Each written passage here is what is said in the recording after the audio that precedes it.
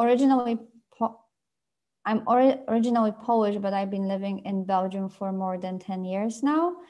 And as Lindy has mentioned, I did research at the beginning for ESIP in terms of trade policy, but recently I've been doing management and communication here. So I'll be helping today, and I help Lindy facilitate this discussion. Awesome. Thank you so much, Natalia. We're really excited you're here. I'm going to go ahead and pull up a quick presentation here. Like I mentioned, we're going to go over a little bit about strategic planning. Specifically today, we're going to get into the strategic planning tool known as the SWOT analysis. A lot of you have probably heard of the SWOT analysis before, especially if you've done any Atlas Network Academy training with us.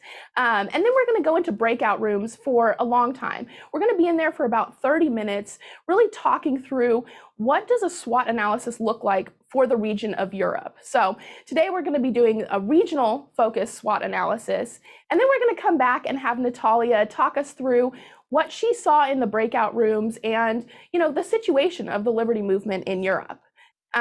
So we've talked with Natalia, we know what she's all about, and I wanted to explain a little bit about why we're doing this session.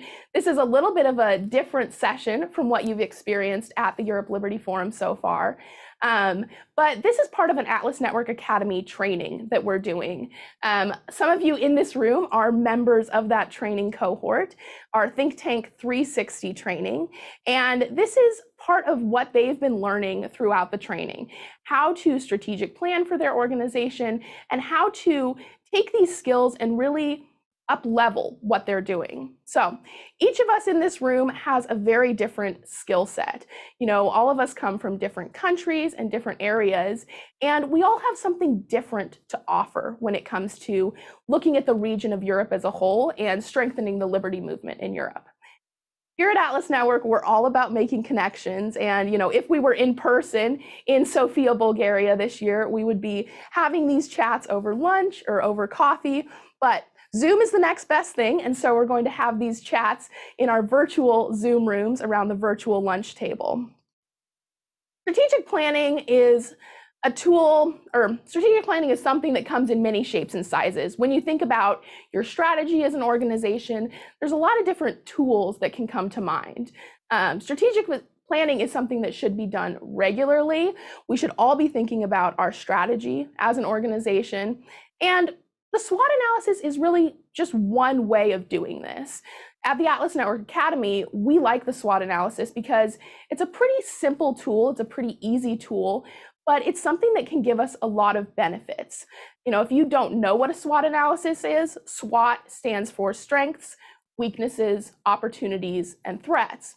And taking some time to look at what strengths you have, what weaknesses you have, and then looking at the opportunities that are around you. What can you grasp as an organization, as an individual, or even today, like we're going to do as a region.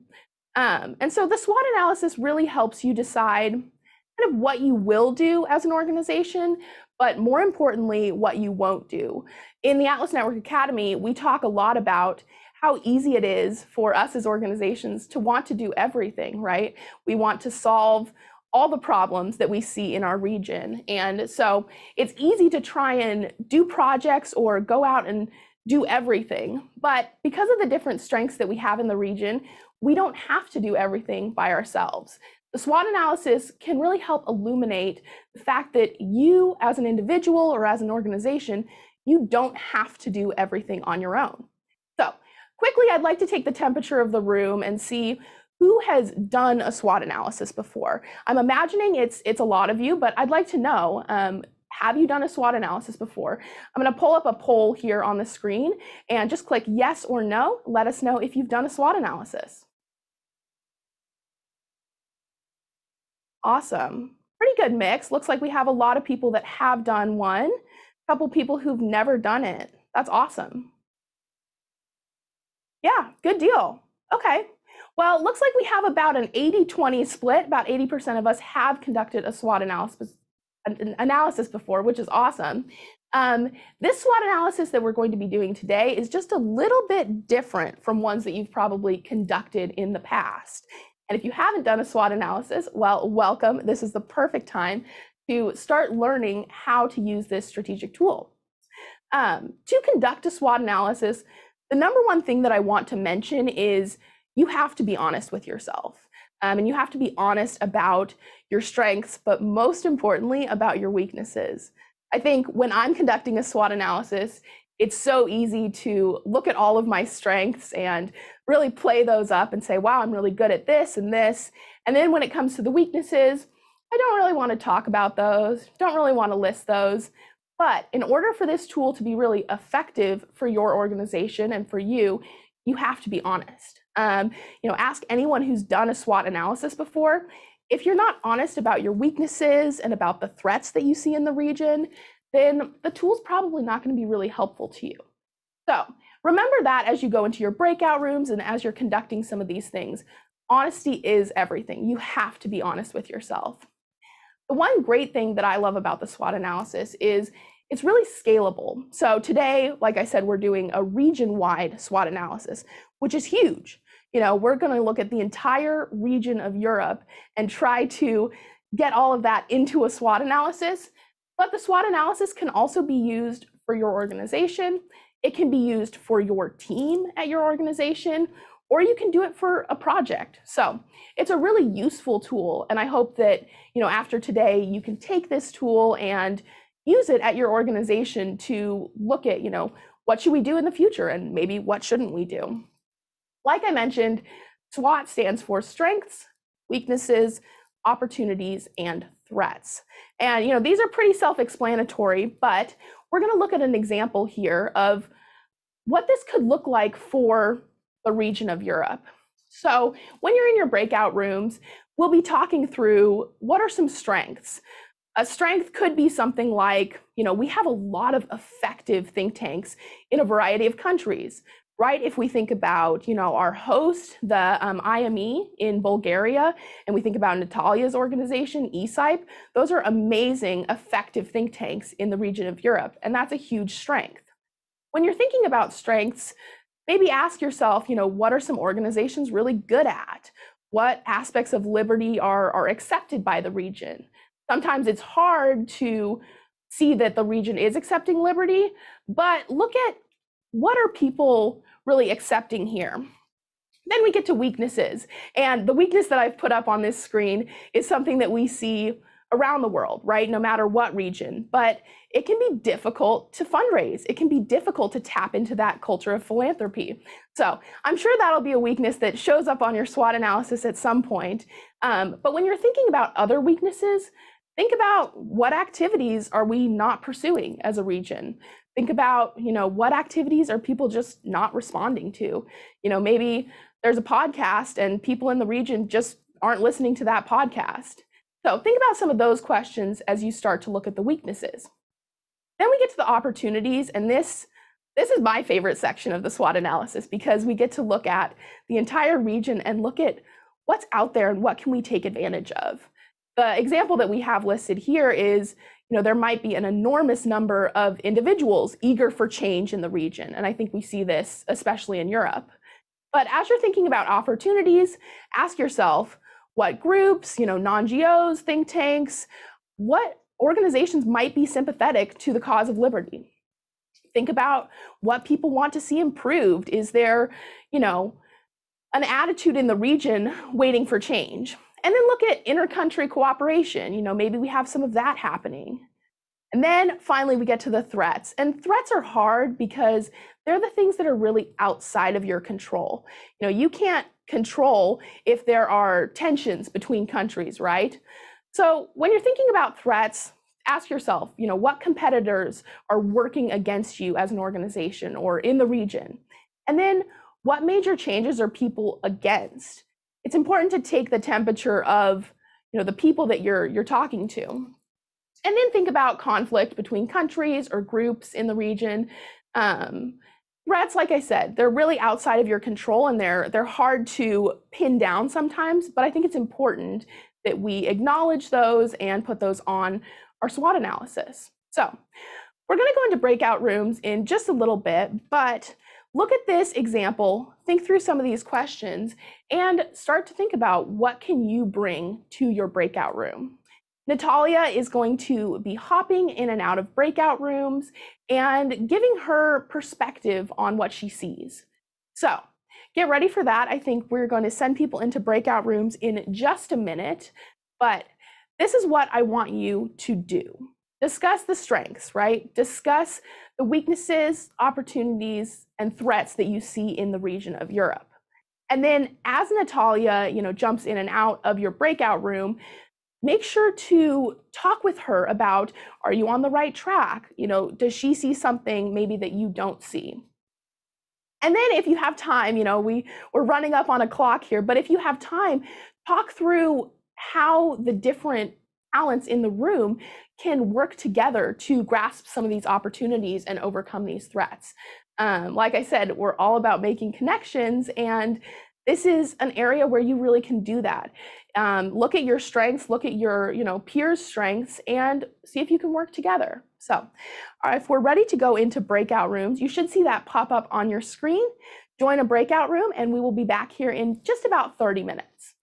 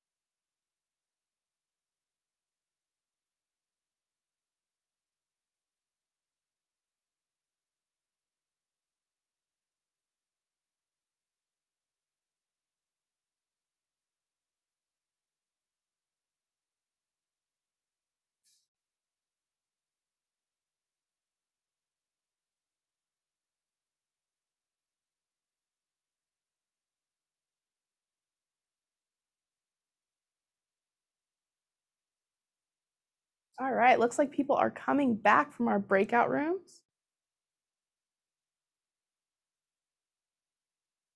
All right. Well, I hope that you guys had amazing discussions and that you were able to, connect with one another and talk through some of the strengths that you have to offer the region, and maybe hopefully you found ways that you can collaborate with one another. Natalia, I'd be really interested now to hear about what you saw in the breakout rooms, and maybe you can give us, a debrief of what you saw, and then some more on how you think the Liberty Movement looks in Europe, and what we can do to strengthen it. Okay, hey everyone, welcome back. So I will try to do a summary. There was a lot of interesting things, and there's so many different things. So I'm going to go SWOT as by clockwise and try to give you some overview what has been discussed, so that if you haven't heard from me yet in the breakout room from the other breakout rooms, you can hear it now. So I think there's a lot of strengths in Europe that were identified. First of all, Glenn mentioned we have a lot of talent and a lot of knowledge in Europe among so many countries, so many organizations. We can share it. So basically, even if one organization doesn't necessarily know or has an expertise one thing, we can learn from each other and we can pool these experiences, which I think is a big strength. Also, despite the COVID and all the mess that came up with this, we managed to adapt very easily, and we were still able to cooperate even virtually, which is a strength for an organization like ours. There is also a very good infrastructure in Europe. Obviously, we are very well connected in general, despite the travel restrictions right now. We're hoping that it's gonna be over soon, but that's something that's good. With this closeness and the cooperation, there's also a strong sense of community in Europe that everyone feels, so that we can always rely on each other. And now through the ATLAX, we can contact them in case we need help. From more political perspective, something that there's a strong opinion that the rules of law will prevail despite certain democracy aspects and freedoms aspects that were under attack during the COVID, but there's a still strong democratic values in Europe, and that's helping the liberty movement to move forward. And obviously the online presence is a strength. So infrastructure taps into this because a lot of people are connected. So that's not that difficult to reach others, even if we cannot meet offline. For the weaknesses, we also have few. And basically I will focus more on generally right now. And I think that might be a weakness. It's basically the multiply of different languages in Europe. So it's very difficult to work on on European level sometimes when you need to tap into your local politicians and local parties and local government. So that's also a weakness that, for example, the Americans won't experience. Another is high taxation and people and many citizens that are more left-leaning. So basically that also limits a little bit of possibility of funding, which was one of the main weaknesses as well identified by many groups. So there is, first of all, not that many civil awareness of donating for organizations like ours. There's also a lack of established foundation in many countries. It's also different between the north, south, east, west, also EU, non-EU member states. So that's basically the kind of diversification could be a weakness for liberty movement like this, because not everyone can tap into the same funding opportunities than the others. European is also very regulated in general. So there's a lot of obstacles to go over actually to deregulate it. For the liberty movement, there's a tendency to regulate in Europe that you don't necessarily have in the States. And I think those are the main one. I think some of the weaknesses in the situation in Europe can actually be taken as an opportunity. So we were talking into sharing the best practices, learning from each other, being better with sharing through even not necessarily formal networks like Atlas, but informal groups. There is a Telegram mention, I think, Facebook, LinkedIn, to basically share with each other. The changes post-COVID also can open certain possibilities because there is this urge to restart the economy, the businesses. What I can add from myself, I think it's a good opportunity right now because the businesses are so afraid of the regulations. They are actually willing to donate money for liberal and pro-market free trade organization because they just like, I think, in my opinion, they are scared what's going after and what's going to happen to them. What else do I have here? I think there's also, someone mentioned that in certain countries when the governments were prevailing and basically taking care of your life with the COVID, people realized it's not up to them to make a change. So there is this change in mentality in certain countries when people don't necessarily rely on government, but they want to change. And I think this is something that organization like ours can tap into, whether it is in the academic environment, civil society, or even business community. So I think that those are the opportunities we have. For the threats, obviously it's nothing unexpected as the populism in Europe. Obviously, we have a lot of populistic party, even that the UK left. There are new coming or they're becoming bigger, the radicalization in center member states. A lot of threats are also different depending which part of Europe you're coming from, whether it is north, south, east, west, but in general tendencies that capitalism is not the best solutions are growing.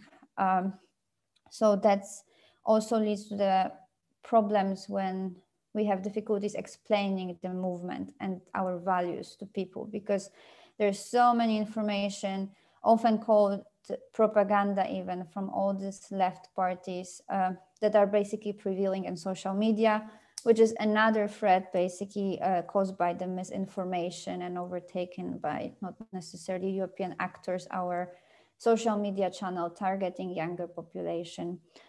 And also the travel restriction was put as a threat because we'll see, you know, European Union is coming up with solution within the Schengen area, but we're also talking with a lot of organizations who are not necessarily in Europe. You know, we have different vaccinations approval in different member states. We'll see how it goes. So that might be a threat because I think for a lot of organizations and also actors like ours, it'd be good to meet in person as well, or to reach out to the government employees in person sometimes, or the European stakeholders as well. So that's basically, I think, a summary. Obviously, there are notes being taken and there's a lot more, and I think it was super interesting discussion.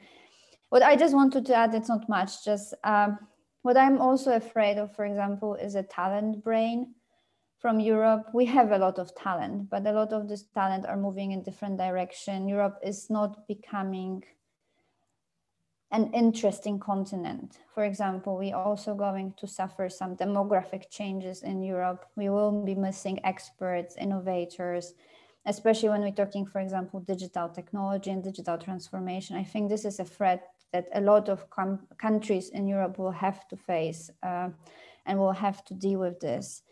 And yeah, I don't know if you have any questions, but I hope the summary was useful. That's amazing. Thank you, Natalia. And I think you hit it right on the head. There are just so many opportunities for cooperation and collaboration with one another. And I hope that this session illuminated that for you. One thing that we at Atlas Network really love to do is find ways to keep these conversations going. And I know, Natalia, we'll share our email addresses here in a minute, and I know she'd love to hear from you, but we have a couple of minutes now. If anybody has any questions for Natalia, based on what you talked about in your breakout room, you can put those into the chat and we can answer those now. If anybody has any questions, one thing, Natalia, that I wanted to ask you is when you're looking at the threats and kind of that talent leaving Europe, are there things that we as civil society organizations can do to start to overcome that?